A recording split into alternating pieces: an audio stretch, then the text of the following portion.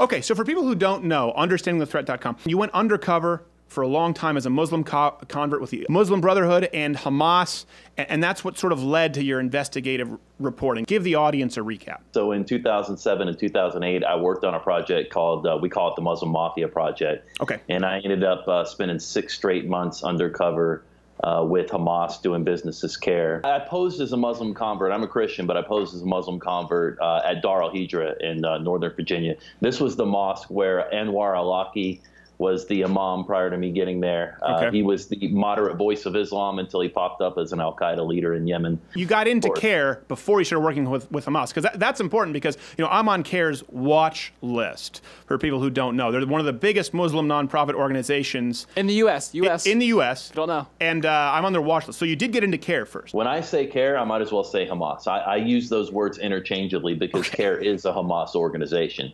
Factually, per evidence, it's not just my opinion, per the largest terrorism financing and Hamas trial in U.S. history, the Holy Land Foundation trial, CAIR was identified by the Department of Justice as a Hamas organization. So that's not an opinion, that's just a blatant fact. So I ended up pulling 12,000 pages of documents, preserving them as evidence, showing them that they were involved in fraud, political influence operations on Capitol Hill. And so when you see so many legislators that have policies that are favorable towards the Muslim Brotherhood, or CAIR specifically, it's because they work political influence operations day in and day out right from their D.C. offices. Let's explain this for people who may not necessarily know. Why is that a problem? A lot of them just think, well, Hamas does some unsavory stuff, but again, they're under the thumb of Israel, so they're fighting oppressors. Muslim Brotherhood. What are some of the problems with the Muslim Brotherhood in the context that an American organization would be supporting them? The main problem with the Muslim Brotherhood, as I've testified from the U.S. Senate, is that they have the exact same,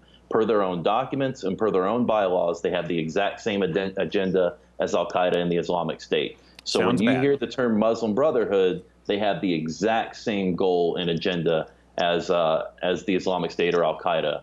And as far as CAIR specifically, or Hamas, Hamas is a designated foreign terrorist organization. That should end the discussion right there. I mean, this is a terrorist organization per the Department of State. So not good people. If they're a terrorist organization, how is CAIR allowed to be on Capitol Hill directly funding and supporting them? The million-dollar question. There's enough evidence right now to indict CAIR for material support of terrorism, right now. Yeah. You remember the timeline of the Holy Land Foundation trial. This trial was adjudicated in 2008, and the largest Islamic charity in the United States at the time it was indicted, the Holy Land Foundation, was funneling millions of money to a foreign designated terrorist organization, Hamas. Yeah. So you've got CAIR was on the unindicted list and remains on the unindicted list to this day. But think about the timeline. It's adjudicated in late 2008. Obama takes over in January of 2009. All the investigators that were ready to indict the unindicted co-conspirators in that investigation were told to shut the investigation down by Eric Holder, and they remain on the unindicted co-conspirator list to this day. Well, and here's something that I want to just to clarify for people out there. A lot of people will say, well, see, he's a secret Muslim. I've never believed that Barack Obama is a secret Muslim. The guy absolutely wanted to appease the, it's a sacrifice at the altar of political correctness, and he didn't want to be seen as Islamophobic at that time. I don't think it matters. No. I mean, I've never thought that it mattered whether or not Obama was a Muslim. From a Muslim Brotherhood perspective, the Muslim Brotherhood couldn't have asked for a better candidate. Yeah. And better president. So it doesn't matter if he's a Muslim or a Marxist. The bottom line, he was definitely not working on behalf of the Republic. You mentioned Marxists, so the left, the politically correct sort of DNC establishment. I don't just mean social justice warriors on campus. I mean Bernie Sanders, I mean Hillary Clinton, I mean Elizabeth Warren, take your pick, Nancy Pelosi. They all link arms. I hate all those names. Yes, I do not like any of those names. They all link arms with Islam because they see it as a persecuted class of the day. But of course, Islam, the religion and the political philosophy, goes against everything they would claim to stand for, whether it's gay rights, women's rights. Why is that? Why are people in D.C., people in the government, who know that this was an officially recognized terrorist organization like Hamas, why are they so sympathetic to people who would throw them off a roof? We actually have a term for that. It's called the red-green axis, hard-left Marxist socialists working with the jihadi groups. On the surface, their goals are antithetical, right? Right. And yet, from the Marxist perspective, what do they want to do? Think Saul Alinsky rules for radicals. You create chaos so that you can, out of that chaos, have a revolution. Now, and their goal is to have a Marxist utopian revolution. The jihadis want to create chaos and then have a revolution. Out of that revolution, they want to create an Islamic state under Sharia. Where these two groups agree is that you need to create chaos and you need to have a revolution, and that's why they're working together. They're both just looking to create chaos as a means to their end, and maybe they haven't necessarily realized yet that the end is very different for both of them. They're both useful idiots to each other. Yeah, and they actually think that they are using each other. I would argue that the leftists and the snowflakes have absolutely no shot at victory going up the jihadi groups, but they seem to think that they're using each other for right now. So you believe this is more, they're creating chaos, it's part of an overarching plan. Is it possible, I mean, a big part of me just thinks, political correctness obviously is it's situational ethics. It's a worldview completely devoid of principles, political correctness. That's why now we say people of color, whereas colored people is racist. It's never even remotely consistent. Do you think that maybe it's just that so many people are blinded by political correctness in seeing the threat that is Islam? Or you think the controllers, the people we mentioned, the actual elites, they know, they just don't care, but the rest of the folks are maybe blinded, maybe uneducated? The average American, the patriotic American at a gut level understands that Islam's the problem. There's not a situational awareness, a deep understanding of Islam and Sharia by the average person to really identify that there's no peaceful, moderate, alternative, kinder, gentler version of Islam. There's only Islam. And I don't think that we're there yet where the average person understands that there isn't a moderate Islam, a radical Islam, an extremist Islam.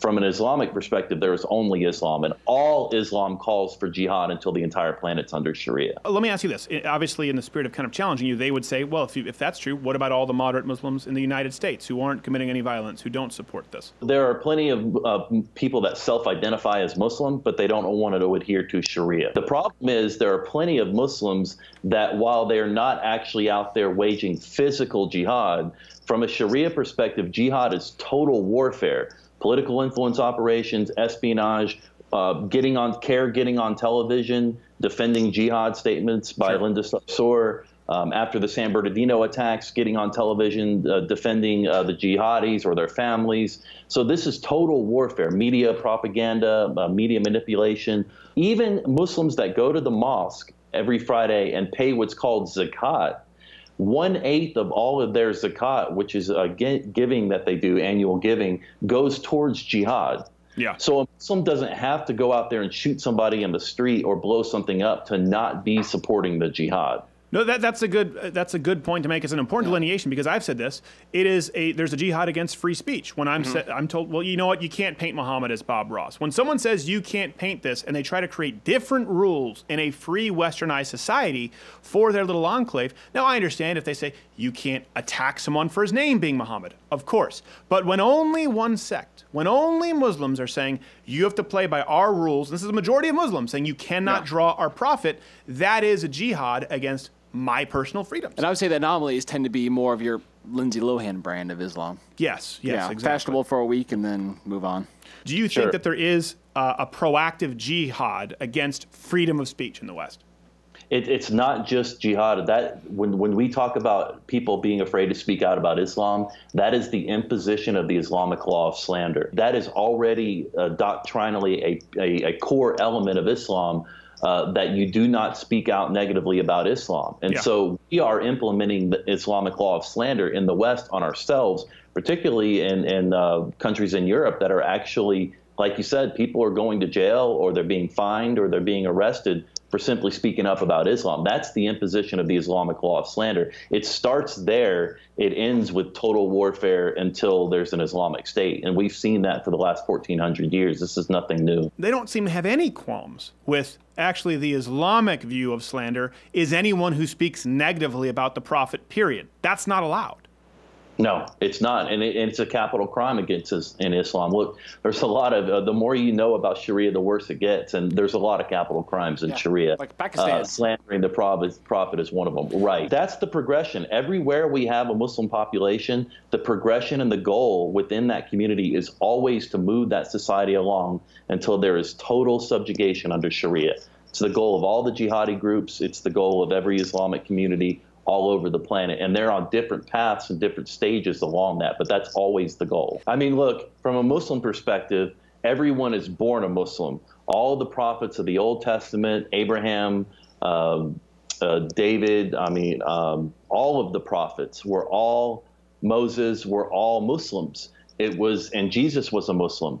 It was the corrupt and filthy Jews, from their own words, Islamic scholars' own words, and the priests that corrupted these texts. And that's why Muhammad had to come and restore the truth. Look, it's all blasphemy. But again, there's no law in Christianity that I'm aware of as a Christian that says that we need to kill people that blaspheme against it. And yet that is codified in authoritative Sharia, that anybody that blasphemes Muhammad or blasphemes Islam or Allah should be killed. You brought up moderate Muslims earlier. There are a lot of Muslims that don't want to live under Sharia, but you're bringing down literally a death sentence to yourself or your family if you come out and speak about it. Right. For a Muslim to come out and say that, let's just say a Muslim converts to Christianity, and then they come out and speak about that, well, they've committed apostasy, and either themselves, they are in danger, sure, or their families back at home, if they have families overseas, they're in danger. So there's a lot of Muslims that just don't want to talk about it. They're Muslim in name only, but they don't want to live under Sharia. The problem is, from a national security perspective, I would challenge anyone, how can you tell the difference? In other words, if Islamic law obliges Muslims to lie in order to further and advance the jihad, I've been at this for over 10 years, and if I can't tell the difference between somebody that adheres to Sharia or somebody that says they're Muslim and somebody that's a jihadi, just be based off their words. I can if I start asking questions and I start learning more about their background, but not just on the surface. Right, and the difference is a little more drastic than, let's say, someone who says they're a Christian, but they're actually a Westboro Baptist with 14 members, and they're going to be annoying and put a God hates fag signs outside of a soldier's funeral, which, you know, I love to see them get their ass kicked. Any good American does. Big difference from blowing people up. And by the way, yeah, just to fact check, you were correct. There is no law in Christianity saying to kill anyone who blasphemes. That's a big notable difference between the history of Christianity versus Islam. Early Christians were killed for professing their love for Christ. Early Muslims killed people for professing criticism of Muhammad. That's how the faiths spread. Final question, what is it going to take? Most Americans just don't believe it. They're going to watch this interview, say it's fear-mongering. What needs to happen to shake the United States, to shake Western civilization from their politically correct funk so that they can't see this? Acknowledging that we're in a 1400-year war and we can look to Europe right now. We are literally watching the collapse of Europe right now.